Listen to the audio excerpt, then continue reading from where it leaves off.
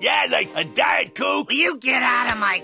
Everyone has heard that you're supposed to drink 8 cups of water every day, but that doesn't mean you can't also treat yourself to a delicious soda every now and then. But which one should you grab? There are so many options out there. So here are the top 10 soda brands ranked worst to best. Pick me, pick me, pick me. Crush.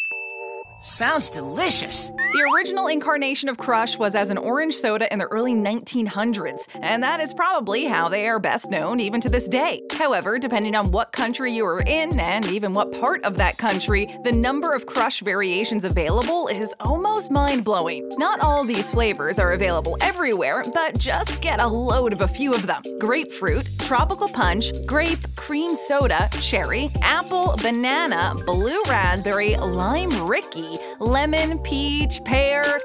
Shout out to all the pear.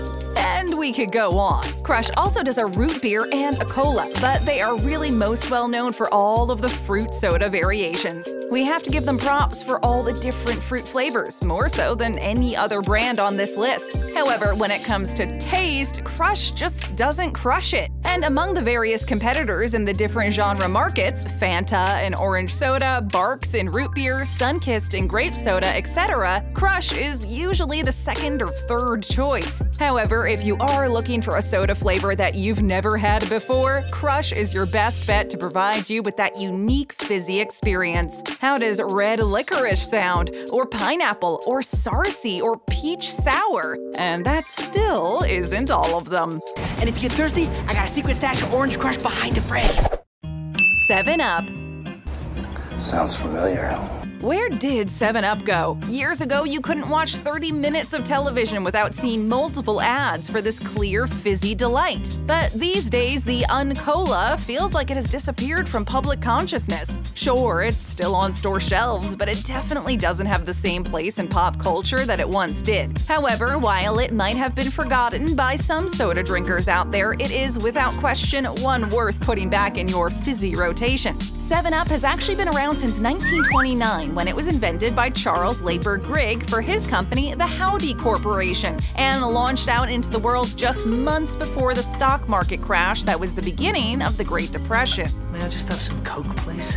The original name for the soda was Bib Label Lithiated Lemon Lime Soda. It was later shortened to 7-Up Lithiated Lemon Soda, and in 1936 it was shortened again to 7-Up. Another fun fact about this yummy clear soda is that up until 1948, 7-Up contained lithium citrate, which is a mood-stabilizing drug. There are multiple versions of the soda sold around the world, so depending on where you are located, you can find such variations as 7-Up Lime, Cherry 7-Up, 7-Up Mojito flavor, and Orange 7-Up, to name but a few. I want raspberry. Mountain Dew. Chip, I'm all jacked up on Mountain Dew. Regardless of what the commercials seem to tell us, you don't actually have to be into extreme sports to drink Mountain Dew. Maybe it tastes better after pulling off a 360 flip on a motorbike or nailing a backside quad cork 1080 on your snowboard, but you don't have to be extreme in order to do the Dew. Mountain Dew is one of the most opinion-splitting sodas out there. Unlike many other sodas that all fall into somewhat the same taste profile, Mountain Dew is definitely distinctive in its taste, and is generally one that people really like or really don't like. You will find few people in the middle when it comes to the Dew. Here's Mountain Dew Zero. I am thirsty. And while there are a few different flavor versions of the soda today, from the 1940s to well into the 1980s, there was only one, the original classic citrus flavor Dew. In fact, it wasn't even until 1988 that they introduced the Diet Dew. And if you're looking to get a solid caffeine hit, Mountain Dew should be near the top of your soda list. With 55 milligrams of caffeine, the American version has more than the Canadian one. It comes in just behind Pepsi One, with 57.1 milligrams in the caffeine soda wars. Mountain Dew Baja Blast, a Taco Bell original, is now in bottles and cans. Sprite.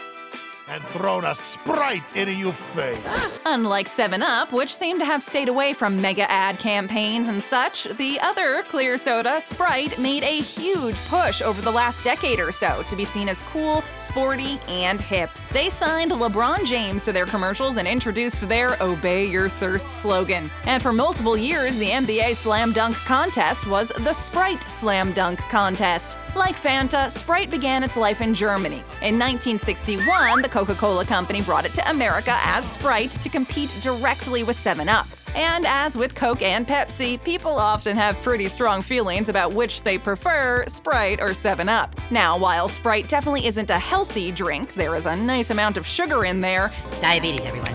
It does offer 0 caffeine, which is nice for those looking to be refreshed without the crazy caffeine hit that many other sodas throw at you. Like pretty much every other soda out there, Sprite has also come out with a multitude of flavor variations over the years, including cherry, tropical, and cranberry. But maybe the most surprising one would be Sprite Cucumber. Yep, that's Sprite with a splash of cucumber flavor. We are very curious about that one, but unfortunately, this particular version was only introduced in Russia in 2017 and Romania in 2018.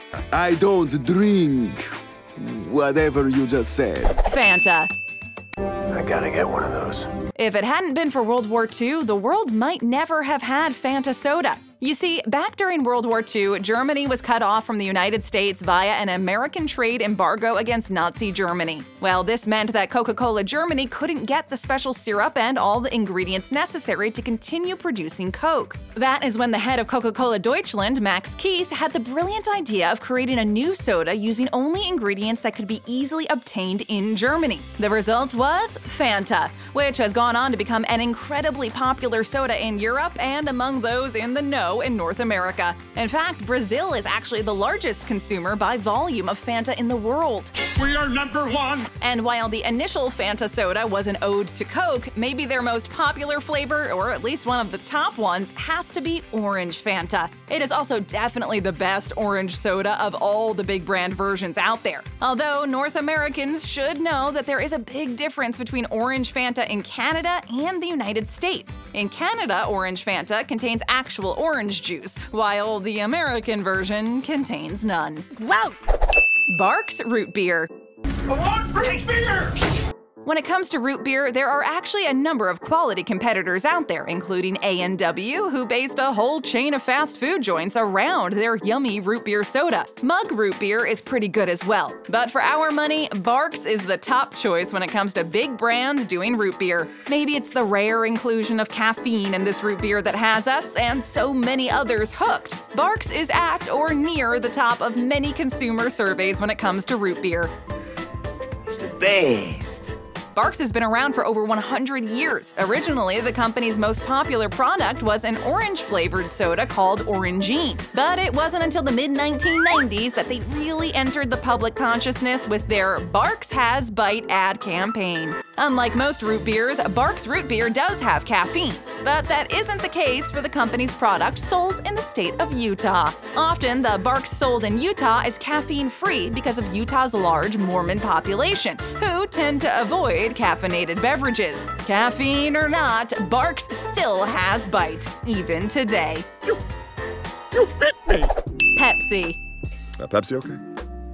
What can we say about Pepsi that hasn't already been said? The #2 soda drink in the world, Pepsi was originally called Brad's Drink when it was developed in 1893. It became Pepsi Cola in 1898, and in 1961 it became known simply as Pepsi. The hardest part of this list has to be the positioning of Pepsi and Coke. Not where they are on the list, but more so where they are on the list in relation to each other. There are few choices that people feel as strongly about as Pepsi or Coke. While there are many of us who are happy to take whatever is available, there are those of us who swear by Pepsi and others who are Coke or nothing people. One thing we can all agree on is that they don't taste the same.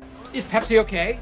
Is Pepsi okay? Ow! Some might see them as interchangeable, but anyone doing an honest taste test would for sure taste the difference. And if you remember the famous taste tests from the 1970s that started the Cola Wars, more people, according to Pepsi, preferred the taste of Pepsi over Coca-Cola. True or not, the blind taste test campaign helped jumpstart a rise in Pepsi sales, so much so that Coke felt the need to go as far as to change their formula to keep up. And we all know how well that went, right?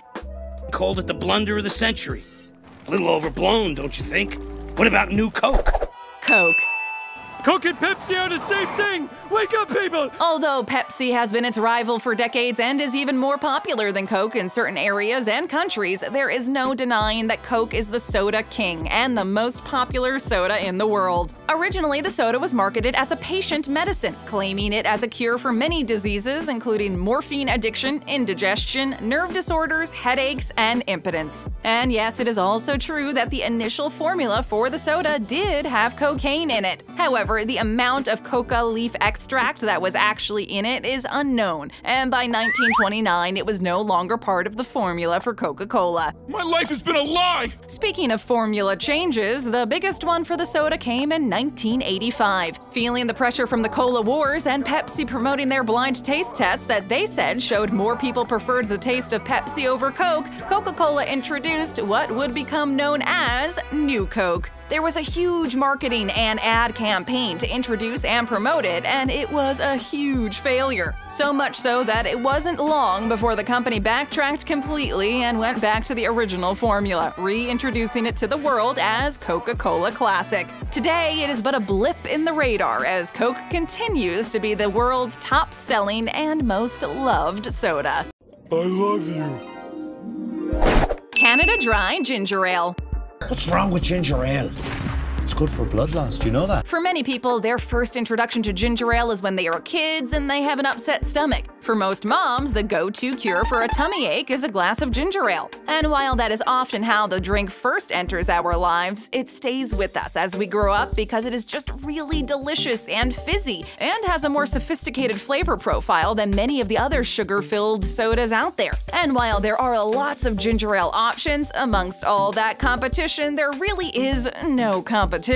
Beyond a shadow of a doubt, Canada Dry Ginger Ale is at the top of the hill, looking down at Schweppes, Seagram's, and any other brand you can think of. As you might have guessed, Canada Dry Ginger Ale was created in Canada. The inventor, chemist John J. McLaughlin, came up with the formula in 1904 and called it Canada Dry Pale Ginger Ale. He labeled it dry as in a dry wine because it was far less sweet than other ginger ales. I am not sweet. For decades, Canada Dry used the tag "Made with Real Ginger" on their cans, but that came to an end in the United States after a false advertising lawsuit found that there wasn't enough ginger in the soda to make such a claim. The company settled out of court. Following that case, a similar suit was filed in Canada. But in Canada, the cans still have the "Made with Real Ginger" tagline on them, which leads us to assume that the case has not yet been adjudicated. But regardless of how much real ginger is in it, Canada Dry Ginger Ale is a great, refreshing soda. Refreshing. Dr. Pepper. I would call Dr. Pepper. Just what the doctor ordered. While some people might confuse Coke with Pepsi and vice versa, Dr. Pepper is the delicious dark sort of cola that stands out from the crowd with its delicious and distinct flavor. While it may not be as popular as far as sales go as Coca-Cola and Pepsi, Dr. Pepper might have the most passionate and loyal fans of any soft drink out there. And it may not be available in as many restaurants and eateries, but we all know that if you see it on the menu or at the fountain, Dr. Pepper is going to be what fills your cup. Unless it's a self-serve fountain and you like to do the mix thing, where you put in a bit of every soda in your cup. 2020 marks the 135th anniversary of the creation of the soda, and one of the most amazing things about it is that up until the 2000s, the only variation they had released was a diet version. Okay, sounds healthy. In 2002, they released Dr. Pepper Red Fusion, which marked the first new flavor added to the brand in the entire 122-year history of the company up to that point. It didn't last very long, but they have introduced many other variations since. But the original Dr. Pepper is what everyone knows and loves, and why they find themselves so high on the list. And we win! Sip on another great video and tap that screen here for the first time, then hit that subscribe button and ring that bell to join our notification squad.